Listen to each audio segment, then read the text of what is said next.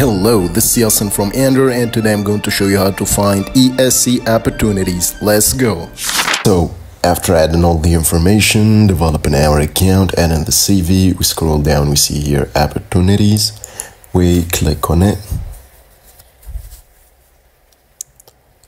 We scroll down. We see here a map. This is the projects and the opportunities available at that moment.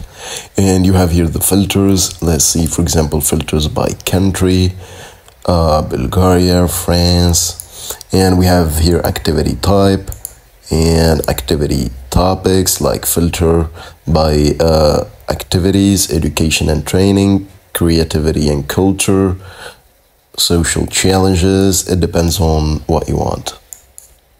Let's see here, for example, let's put it Germany, and we scroll down.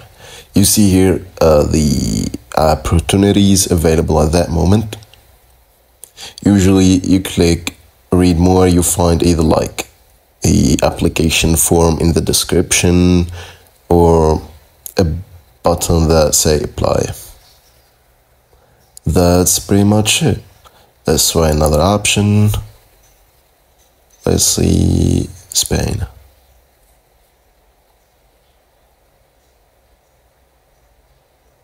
Alright, here's the opportunities available. You can actually filter by country, as I said. You can filter by topic. That's pretty much it.